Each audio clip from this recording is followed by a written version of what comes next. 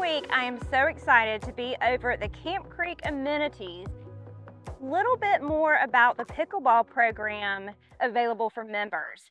Not only do we have pickleball, but we also have 8 tennis courts. So let me reinforce that again. 8 dedicated pickleball courts and 8 dedicated tennis courts. You can imagine the excitement that has been surrounding the opening of the Camp Creek Amenities for these reasons. Today, I'm going to introduce you to Todd Ponder. He's our pickleball instructor. He's going to tell you all about the sport, a little bit about how it was evolved, although there are some rumors behind that, and he's going to tell you how to get involved and join all the fun.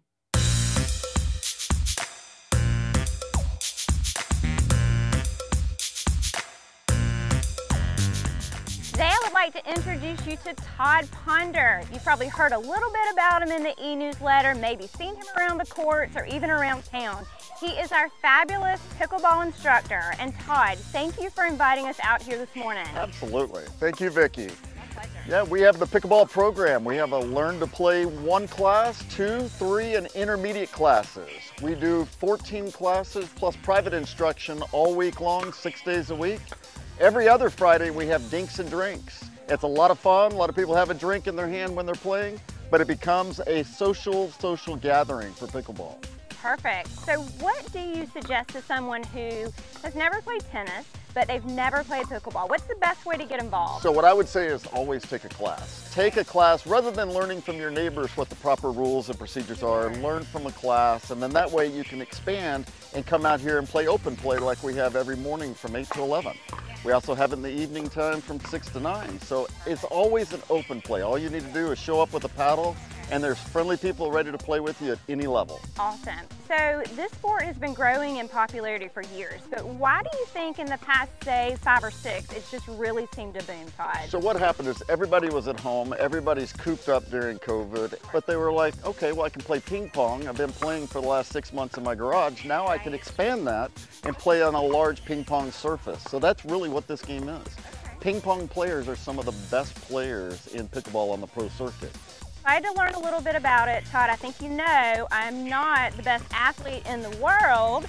Second. But I trust you.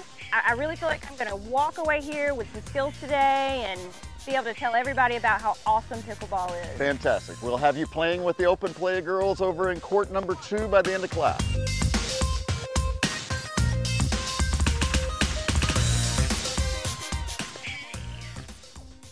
Show me how you would hit the ball into a serve, and then I'll correct it. Okay.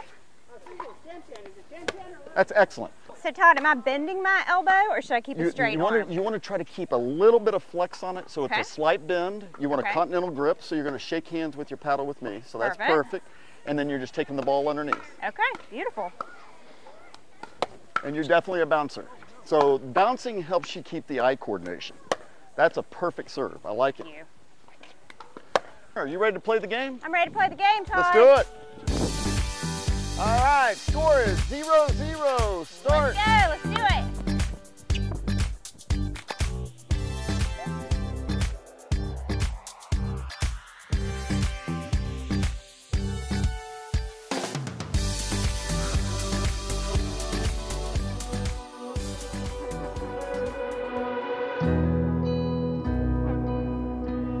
Absolutely amazing. It is a great workout, so I'm hoping that you will come out as well and enjoy pickleball.